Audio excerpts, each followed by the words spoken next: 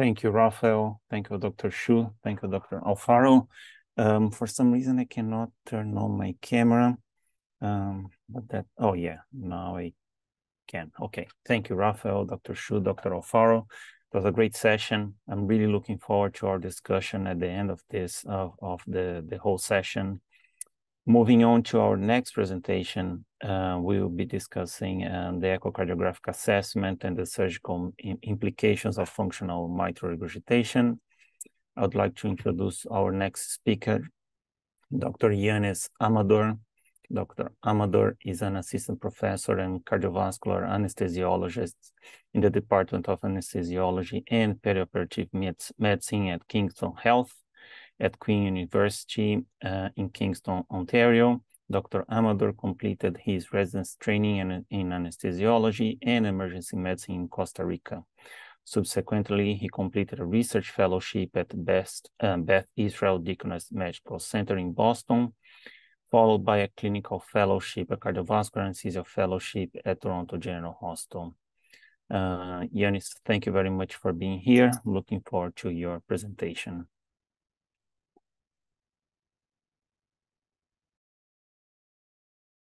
Greetings.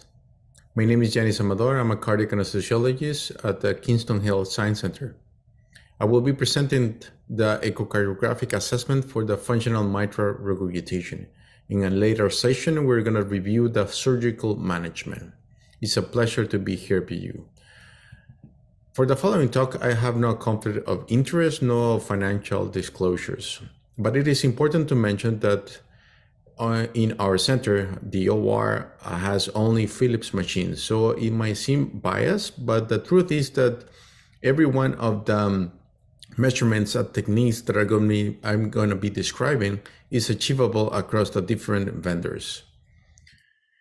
By the end of this talk, you will be able to trace not only the etiology for the functional mitral regurgitation, but also a stepwise approach for the assessment of the functional MR.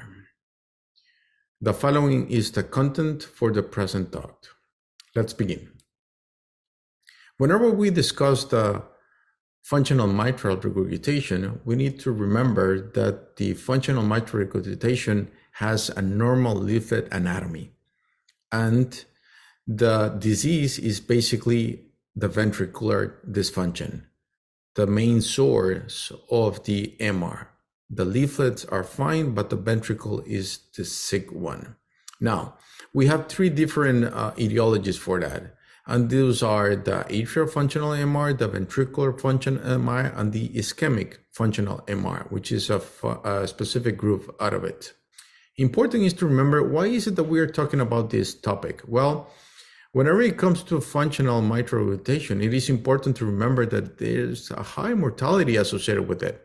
If we compare both panels A and B, which are functional mitral atrial regurgitation, and B, ventricular functional MR, compared to the right side of the screen, which is organic or primary functional mitral regurgitation, we see the mortality of the functional MR is not trivial, is substantially higher than the primary MR. So this is quite impressive, and it is more relevant whenever it comes to the association of MR and a myocardial infarction. As you can see on the screen, the survival is not good. Let's begin with the first one, and that is the atrial functional MR. What is the natural history of the functional MR? Whenever we step into one of these cases, we need to remember that one way or the other, they start with the atrial fibrillation. And this atrial fibrillation is going to have some sort of mechanisms that are going to be affecting the LA, initially as a temporary conditions, and then settling down into a permanent condition, such as LA stretch, fibrosis, and electrical remodeling. And this is going to be permanent sometimes. This is going to be affecting the mitral anodal dilatation, which is going to be on that axis A2B2. Let us remember that the anterior leaflet is anchored to the trigones, and this is a fixed tissue, fibrotic tissue, that is not prone to any dilatation, whereas the posterior leaflet rim, it is a muscular tissue that it is prone to any type of dilatation. And this is in this angle that the mitral valve is going to be settling less. So the mechanism is not only the mitral dilatation, but also the insufficient leaflet growth. And this insufficient leaflet growth has been not only identified as a potential deficiency, but also for the atrial, but also for the ventricular one. So the mechanism is noted on the slide, but the fact is that this insufficient leaflet growth and the combination of the mitral valve annular dilatation are going to be producing the mitral regurgitation. How do we see these? Well, it's quite easy to understand the difference between the atrial function and ventricular function whenever we compare them both side by side. In here, the atrial functional MR is primarily driven by the LA, which is substantially enlarged more than the LV. In here, we have the typical findings: a central jet and a coaptation point that it is moved up into the planar angle of the mitral valve. And if we compare this with the functional ventricular MR, we can see that the driven chamber of the ventricular functional MR is the ventricle and not the atrium, like in the example on the right-hand side. And this this image show us the difference between the both of them. How do we see this in the echo images? Well, it's quite the same. If we see on the right side of the screen, we will see that the atrial functional MR is more towards the atrium, is driven by the atrium. And whenever we see on the left side of the screen, we will see that the ventricle is the driven force of the MR. On TTE, what we see is that on the left side of the screen, what we can see is the central jet of the MR that results from leaflet malcoaptation due to atrial and annular dilatation, which is going to be insufficient, and this will lead us to the classic jet. As time goes by, as you can see on the right side of the screen, a posterior MR jet results from the posterior annular herniation over the left ventricle free wall, and this is called hamstringing. The graphic is going to show us a little bit clearer, but the point is that initially, and in the majority of cases, what we're going to see is a central jet. Eventually, we will see that in a third of the patients, it'll be a posteriorly directed jet. On the TEE, what do we see? Well, these are typical findings of hamstringing, and this was done last week with atrial fibrillation patient for an ablation. So this is the typical classical findings and the typical classical patients.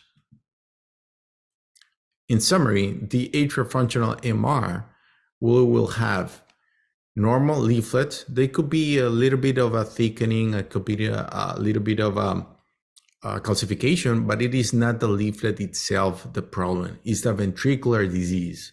The LA is going to be substantially enlarged, way more than the LB, and the enlargement of the mitral valve annulus is going to be substantial. And we measure this in the mediasophageal long axis, more than 35 millimeters.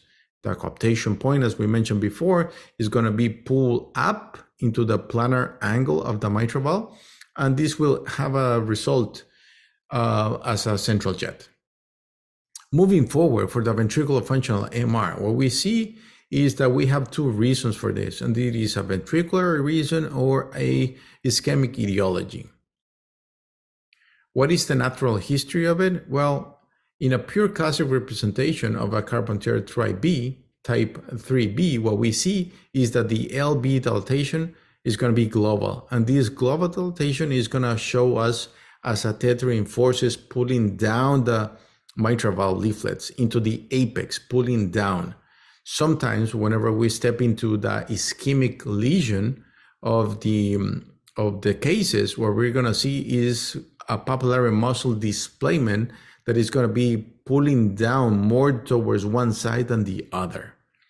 If we analyze the geometric differences, This is pretty easy to understand.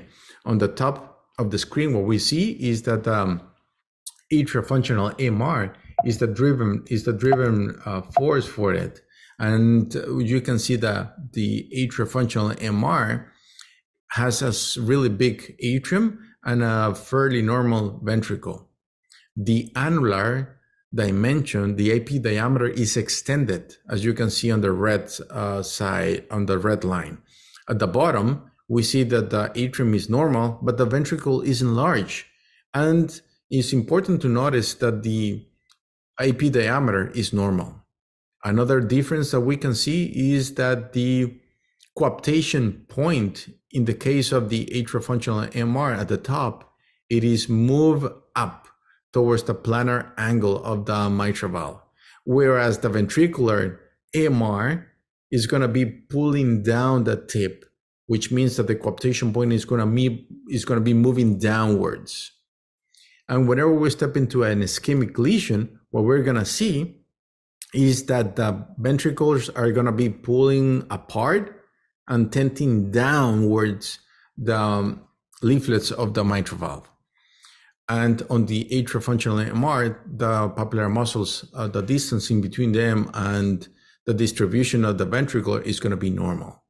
So in the case of symmetric and asymmetric functional MR, what we see is that the papillary muscles could be symmetrically pulling down or asymmetrically pulling down. If we see a symmetric motion or symmetric tethering, what we see, and the most easy example to remember, is that it might be associated with a global cardiomyopathy, dilated cardiomyopathy, non-ischemic most likely, a central tethering, a central jet, and because of a symmetric tethering. On the other hand, the asymmetric tethering most likely is going to be associated with a ischemic lesion, and this will produce an eccentric jet. If we compare the three of them, this is what we're going to find. On the far left is a normal condition.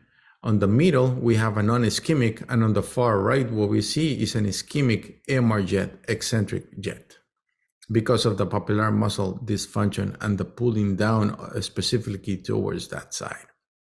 The MR severity quantification remains a cornerstone for the evaluation of the patients with the MR, with the mitral valve disease, and the echo is the primary tool for that. If we remember that Dr. Zombie's MR classification paper from 2017 still holds true, but the thing is that we need to keep an eye on the far right will be severe and the far left will be mild.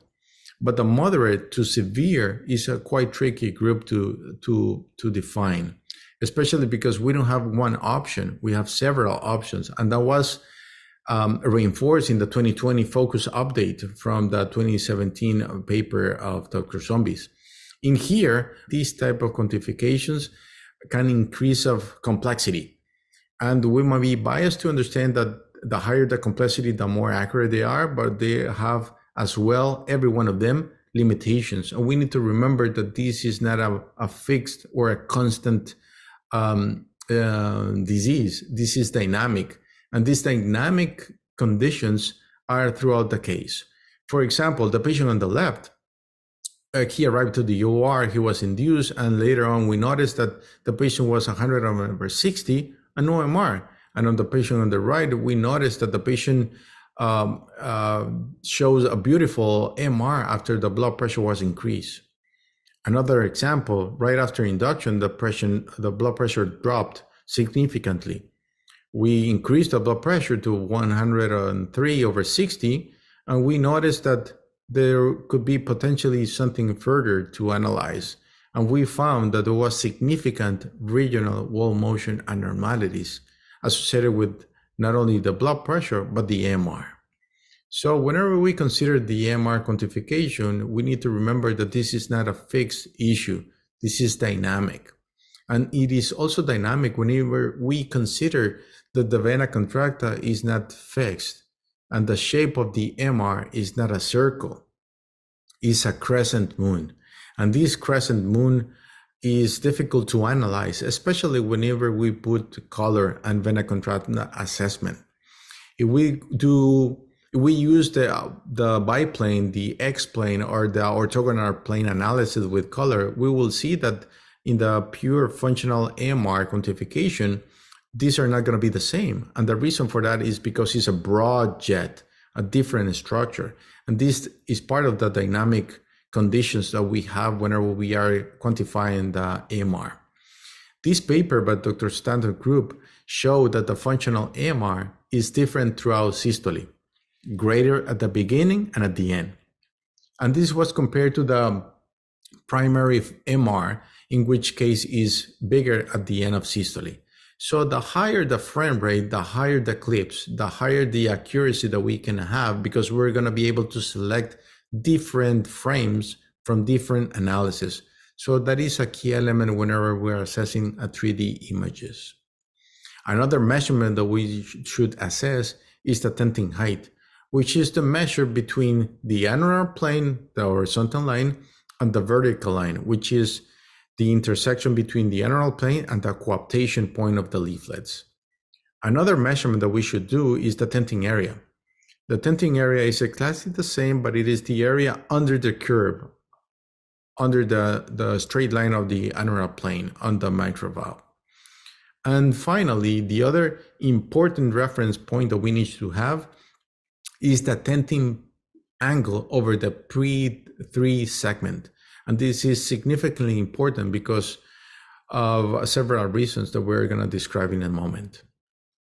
But this is not only the only issue that we need to remember. Let us remember that the mitral valve is a 3D structure, and we need to take advantage of the 3D actual systems because more accurate measurements we're going to have. For example, in here, we have a nice data set with a fairly amount of frame rate, which is 19, and we're measuring the A2P2 region, the tenting height over that specific spot. As you can see, the measurement, it is 102 centimeters. And on the bottom left, you can see exactly where we are. But if we move a little bit medial or lateral, that you can see the resultant distance, the tenting height is quite different. And this is something that we need to take in consideration whenever we're measuring the MR. So what we need to do is take a nice clip. Hopefully we're going to have a nice sector size, reduce it so we can have a higher frame rate, more accurate measurements, because we're going to have more clips from where to measure. We align the different planes, the green, the red, and the blue, and this is in the different angles. And then we can go to the narrowest portion of the MR jet, and we can calculate the regurgitant, the effective regurgitant orifice area. And in here, we can trace it. And on the top right, as you can see, is 0.58. And that is above the cutoff value that was described as 0.4. So if we apply different techniques, we need to remember the limitations. For example, if we apply PISA to this MR jet, we're going to be way off the measurement. So even though PISA still hold true for mostly of the primary MR assessments, it's not the same case for the functional MR, in which the MR jet is going to be in a different conformation. Another option that we can do after acquiring beautiful 3D images with a high frame rate and no motion is that we can do MPR analysis, and the multiplanar reconstruction analysis are quite easy and important. It's not only that we can follow here the software and have beautiful, cool images like in here, but the most important value of it is the measurements that we can have. And these measurements are the ones that we can provide to our surgeons in order to take in consideration for the benefit of our patients. It's not only the technique, but also the pathway.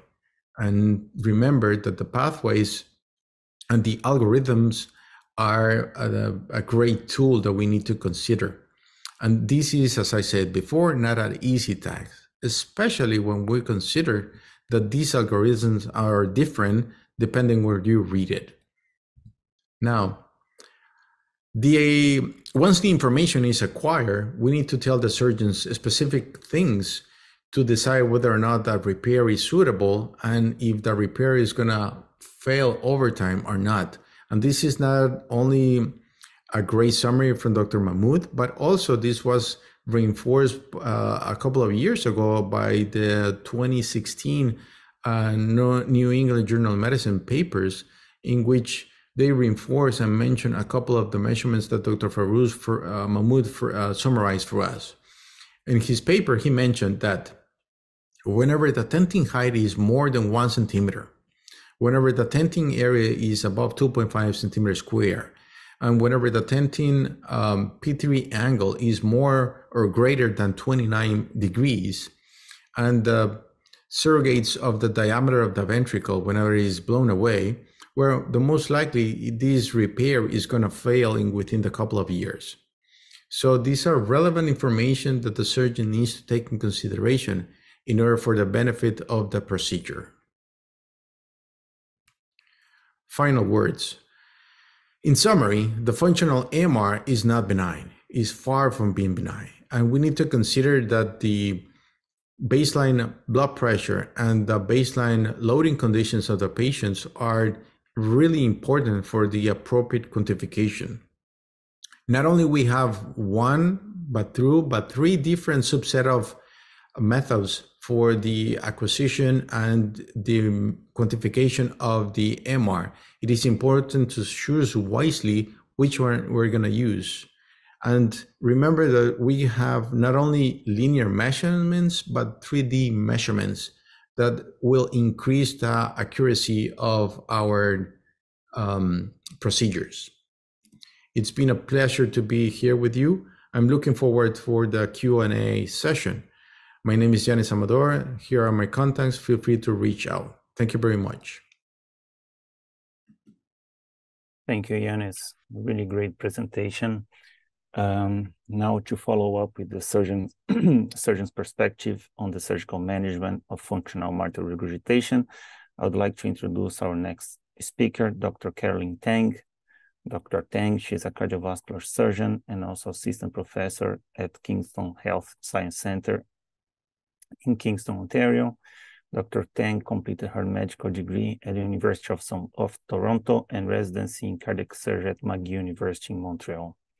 She then went on to a fellowship in North Carolina, focusing on minimally invasive and robotic cardiac surgery with emphasis in mitral valve repair.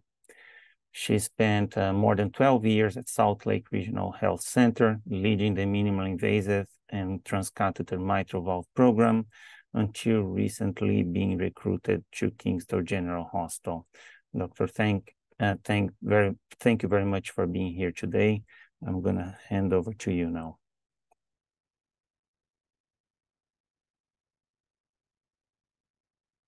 Hi, my name is Carolyn Teng. I'm one of the cardiac surgeons at Kingston Health Science Center and an assistant professor at Queen's University. Yannis has asked me to discuss the surgical implications of functional mitral regurgitation.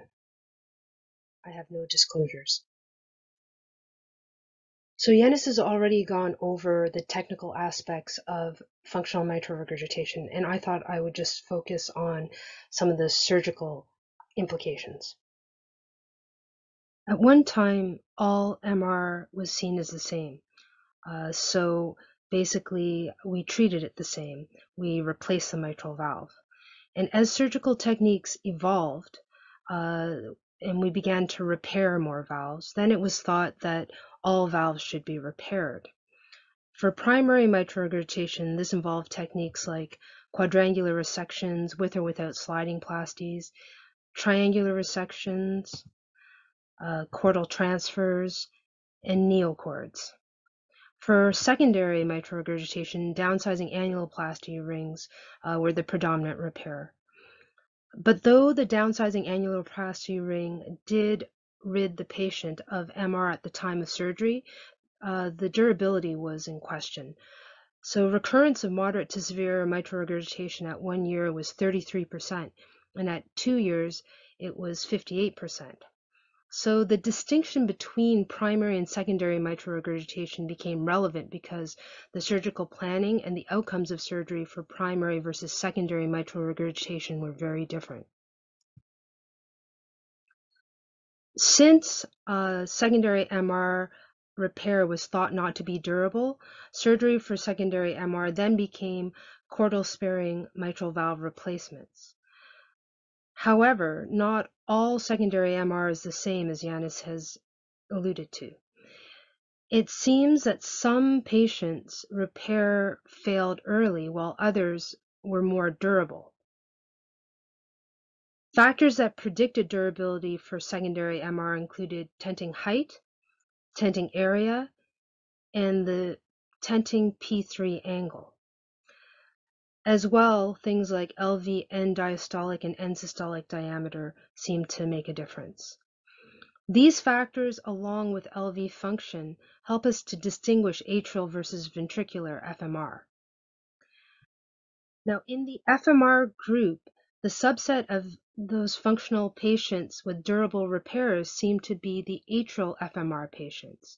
And as you can see, with atrial FMR, the leaflets are pulled outwards rather than downwards into the ventricle like ventricular FMR. That downward pulling of the leaflets into the ventricle with ventricular FMR causes that longer tenting height and that larger tenting area. And in the cases of ischemic MR, which often retracts and restricts the P3 segment, there's that increase in tenting P3 angle. I thought I'd also discuss one particular intraoperative decision-making challenge, and that is what to do about moderate mitral regurgitation. So in most cases, this will come up with a patient who is undergoing CABG, and during the intraoperative TEE, moderate MR is noted. Obviously, it's preferable to know the MR status of a patient with a pre-op transthoracic echo, as the loading conditions of a patient under general anesthetic is somewhat artificial. But sometimes the MR intraoperatively comes as a surprise, and there may be no preoperative echo to compare. In those cases, as Yannis has shown on his previous intraoperative echo images, driving the blood pressure can help us determine if the MR is dynamic, and will it increase in severity when the patient is awake and active. If the MR is moderately severe to severe, valve intervention should be considered while keeping in mind the relative risk for that particular patient, for instance, the age, the frailty, EF, and comorbidities. In some patients with ischemic MR and a large territory of reversible ischemia affecting a papillary muscle, revascularization alone may improve moderate MR, though severe MR is less likely to be completely resolved. If the MR remains moderate with increased pressures, or if the risk of adding a mitral valve intervention is high, it's good to know whether the valve would be anatomically suitable for a transcatheter intervention at a later date.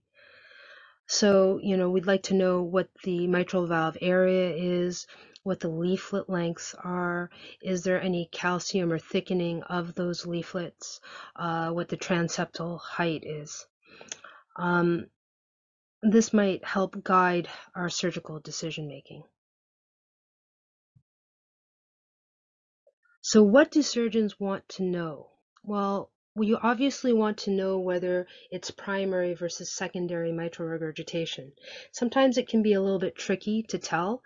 In cases where you have a posteriorly directed jet, obviously you want to know whether that's because of a prolapsing anterior leaflet versus a restricted posterior leaflet and pseudoprolapse of the anterior leaflet. We want to know if it is functional mitral regurgitation, is it atrial or is it ventricular FMR? What chambers are enlarged? Is there impairment or preservation of the LV function? We want to know the tenting height, the tenting area, and the tenting P3 angle. And that will help us determine whether or not a repair will be durable versus us needing to replace the mitral valve. And finally, in moderate mitral regurgitation, we wanted to know the mechanism of the MR. We want to know whether it's dynamic. And also, we would like to know the anatomical considerations for future transcatheter repair. Thank you so much for your attention. It's been a great honor to speak to you today.